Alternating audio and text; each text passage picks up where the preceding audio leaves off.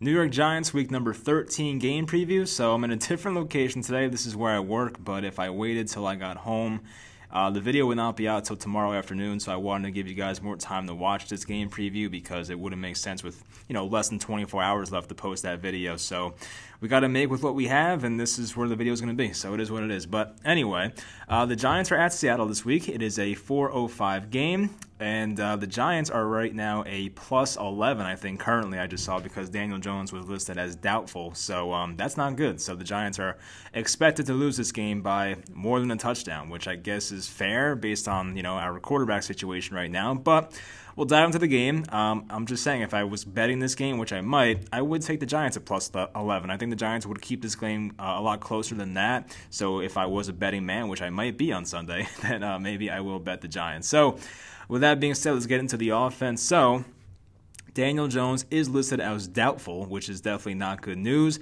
There was some optimism like earlier today that he might be able to push through and play, but we found out a few hours later he was listed as doubtful. So what do the Giants need from Colt McCoy? So Colt McCoy, as we know, is not really a guy that we can rely on to throw for 300-something yards and 3 touchdowns and no turnovers. But what I would like against the league's worst passing defense, by the way, so a cake matchup for Mr. Colt McCoy here. But what I want from him is a simple game of over 200 passing yards. Give me a couple touchdowns, rushing or throwing, I don't really care. And give me no more than 1 turnover. He can have 1 turnover where it's not in a bad situation. I don't want a red zone turnover. I don't want a turnover inside our own 20. Not a turnover that's going to kill us, but you're allowed 1 turnover. So I'll give him that. Even then, it'd be a lot harder to win the game turning the ball over. But Colt McCoy, hopefully they have a game plan around him that, just makes this thing work somehow. It's going to be tough. Colt McCoy is not consistent. There's a reason he has not started many games since he's been in Cleveland basically 10 years ago, whenever it was. So, we're going to be a bit limited on offense. And, I have Wayne Gallman listed next because my theory is this. The Seahawks are a smart team. NFL teams should be smart, and they probably see that, Daniel Jones is probably not going to play this game. Let's have this Colt McCoy guy try and beat us because I really feel like they're going to stack the box. They're going to stop Wayne Gallman, and it's going to be tough for Wayne Gallman to get going, or any running back for that instance, whether it's, if Devontae Freeman comes back, Alfred Morris, Deion Lewis.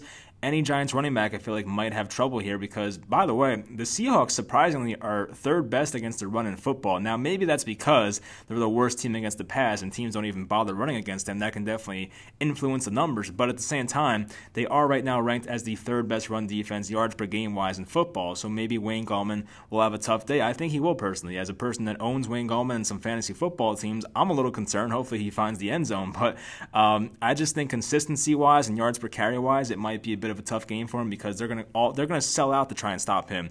Have Colt McCoy try and beat them. So really, I don't want to say it, but this game kind of falls on Colt McCoy's shoulders, let's be honest. So the Seahawks do allow the most yards per game in the NFL on defense at 418.1. That is a lot. So they also allow the most passing yards per game. I talked about their run defense being good, but their pass defense is horrible. 328.8 passing yards allowed per game, which, by the way, is 37.3 more yards than any other team. I think second place is the Falcons at 291 or something. The Seattle secondary, their secondary talent-wise, name-wise, isn't that bad. You look at names like Trey Flowers, and they look at Jamal Adams, and they have Diggs at the other safety spot. And who's their other corner? Shaquille Griffin. They're not that bad, but for some reason the secondary has struggled mightily this year. So I'm interested to see why it's so bad, and hopefully the Giants exploit that somehow. But their defensive end, Carlos Dunlap, who they got from the Bengals, has made a good impact for them so far, by the way. He might not play. He has a foot injury, I believe, and their cornerback, Trey Flowers, who I just mentioned, who's not that great, but their cornerback, too, is also questionable. So we'll see if he plays, but if they are missing in the game, it'll definitely help the Giants' offense even more. So on to the Giants' defense, and I didn't have it listed as offense before, if you noticed that, so I'm sorry. I went back and fixed it for you guys, don't worry. So Seattle has slowed down on offense recently. They were putting up some scores in the 40s at some points. They've been kind of limited recently on offense. I don't want to say that they're just a bad offensive team all of a sudden, but let me look at their schedule real quick because they have definitely not put up as many points as they have in the past. I think the last couple weeks it's been somewhere they've had 2 games under 20 points or something, so it hasn't been as dominant as it once was. So against the Bills, they scored 34. Okay, a lot of that was garbage time. 16 points against the Rams.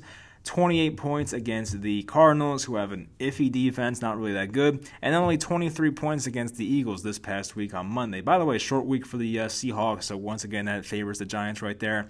But if you watch that Eagles-Seahawks game, there was a couple of instances on a fourth down. There was a 4th and goal they didn't get. There was a 4th down they also didn't get. So maybe that's why they didn't have as many points as they should have. But still, the offense for the Seahawks is not putting up the crazy numbers they once were earlier in the season. So definitely, I guess, benefits the Giants in a way.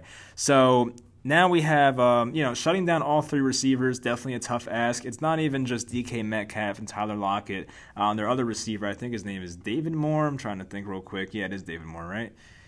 David Moore, yes, correct. All right, so David Moore is their 3rd guy. He's not bad. Like, he'll make a couple of big catches for you once in a while, and the Giants might have a problem there. And I think Tyler Lockett's mostly their slot guy. Tyler Lockett's like the type of guy that'll have like 200 yards in the game or probably have 44. Like, it's weird. So don't let Tyler Lockett kill you. DK Metcalf should probably be on James Bradberry most of the time, and I think Bradberry can do a pretty good job on him, but it's also concerning because, like, this is a team that takes a lot of deep shots, and DK Metcalf needs to break one for 70 yards and, just basically break open the game, so that's a concern as well. So the cornerbacks will have a tough job. They might go after Isaac Yiadom a lot, so we'll see what type of game plan the Seahawks offense has exactly. What's next? So the Giants, they have to make sure Seattle's run game is the thing that beats them, so I think Travis Homer, one of their running backs, Carlos Hyde, they're on the injury report. I don't know if they'll play, but they did get Chris Carson back, their main running back. He's a really good player, a former 7th-round pick, but he's awesome. Chris Carson's a guy to watch out for, but the Giants should sell out to stop the pass and play a lot of deep zone. Just do a bend and don't break type of approach. I think Chris, the entertainer, mentioned that as well. Just bend and don't break. They're not going to hold the Seahawks to 10 points, 13 points. We know they're going to score on us. Just don't let them get touchdowns. Force them into more field goals, as I have listed below. More field goals than touchdowns, and just stay competitive early. That's like the main thing, because if the Seahawks come out and jump up to a 13-0 lead, I don't know how the Giants, led by Colt McCoy, make that type of comeback. For the Giants to win this game and stay close, they need to be in it basically the whole time. Like, I don't see Seattle getting up by more than a touchdown and giving us this lead back. I think once Seattle goes up by a lot, they're probably going to take off and win the game by a decent amount. So the Giants have to make sure they keep it close. The defense has to play very well. We know that. So it's going to be a tough matchup for the secondary. Maybe we see more Xavier McKinney. We'll find out. But still, Logan Ryan and Jabril Peppers are playing so well, you really can't take them off the field. Generating a pass rush is definitely big in this game. No O'Shane Ximines the rest of the year. Kyler Fackrell is on IR for the next 3 games at least. So generating a pass rush with Cam Brown and I was going to say Kyler Fackrell. That's not it. Carter Coughlin. It's going to be a little tougher, but still, I'm excited to see the young guys get some more reps. And, of course, they have Leonard Williams, who's been great on the pass rush. Even B.J. Hill's a guy not many people mention, but he's been great this year. So the Giants have some names, and they have to make it work somehow. But Blake Martinez, Tay Crowder have to step up as well in stopping the run, covering some of the tight ends like Will Disley, Jacob Hollister, I believe, is the other one. So, yeah, they have to do a good job on defense. The defense has to hold them to, I feel like, the number should be.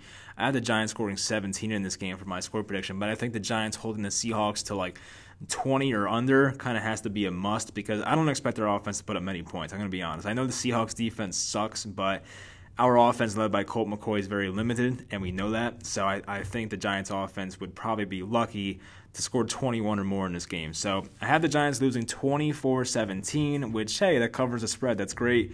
And I just don't want to see them get blown out. That would kind of leave me, pessimistic for the future. But in reality, this game, I don't want to say doesn't matter, but the Giants without Daniel Jones, it's not the real Giants, let's be honest. So facing a backup quarterback, a lot easier. Your quarterback's the most important player, and it sucks because this was the time where Jones was really starting to play well. He strung together 3 straight good games. I think 2 of them were really good. The Washington game was whatever. He did his job. But the last 2 games, he played really well. So it's a shame that this was the time he got injured in a game where he could have played the by far worst pass defense in football. So it is what it is. But if he finds a way to somehow remove that doubtful tag and play, that would be amazing. But at the same time, I do want him 100%. So that's really the main thing. I said in the previous video, get him back to fully healthy. Go on for that stretch run the final month where you play the Cardinals, the Browns, Cowboys, and the Ravens, and try to win at least 2 of those games and hopefully win this terrible division. That should be the plan. So don't rush him out there, and hopefully Daniel Jones is able to heal up for next week. I think he should be back next week, I hope, because the Giants seemed like there was a chance up until today that he could have played, and the fact that they didn't rule him out on a Friday is probably a good thing because some teams do that. So, I mean, like, if he's not ruled out on a Friday, it's probably a good thing to at least have him doubtful, to at least have, like, that glimmer of hope. So, not saying he'll play, but I feel like for next week at least, he'll heal up enough to be able to play, so that is good news going forward. But yeah, I do have the Giants losing. It's not the worst thing in the world, though, because a lot of other teams in the NFC East have many other tough matchups. Like, I think the Eagles play the Packers. I forget who Washington plays. It's someone good. The Cowboys, who do the Cowboys? The Cowboys might play Baltimore, so they'll probably lose that game as well. I just don't know who Washington plays off the top of my head. So, oh, and Washington's at Pittsburgh, so that's probably going to be a loss. I mean, I could see them upsetting that game. Like, I'm not going to lie, but it's probably not going to happen. So, yeah, I think all the other 3 NFC East teams should probably lose this week, assuming everything goes as planned. So, if the Giants lose this game, it's not the worst thing in the world. You're still in first place, and then going forward, you'll have a healthy Daniel Jones. So, it's all good. It's all good. Hopefully, everything works out. But thanks for watching, guys. I'm sure this video was somewhat of it wasn't normal because I'm not in the usual spot, but hopefully you guys enjoyed this video, and I will talk to you guys next time.